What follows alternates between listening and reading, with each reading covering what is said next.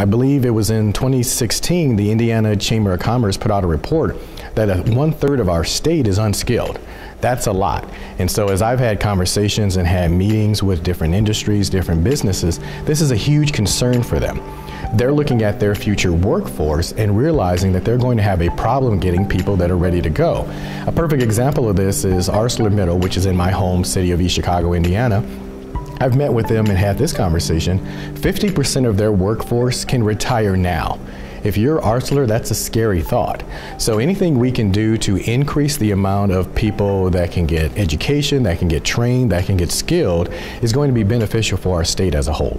There are multiple things going on with the piece of legislation that I filed about in-state tuition for undocumented students. Yes, it will help our undocumented students. It'll give them an opportunity to continue their education.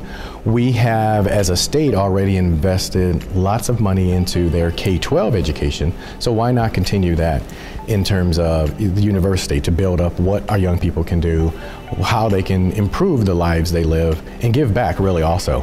The other side of it is, it really is beneficial to other people other than the students. It will also benefit universities. The reality is our universities have empty seats.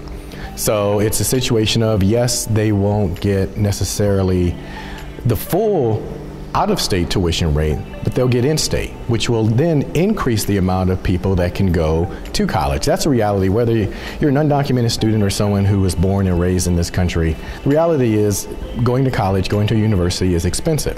So anything we can do to make it easier will help the university as well, because you get more seats in, and it's a definite benefit for our workforce, our skilled, our talent in this state of Indiana. We need to make sure that people are involved. You know, the other part is we have our undocumented community.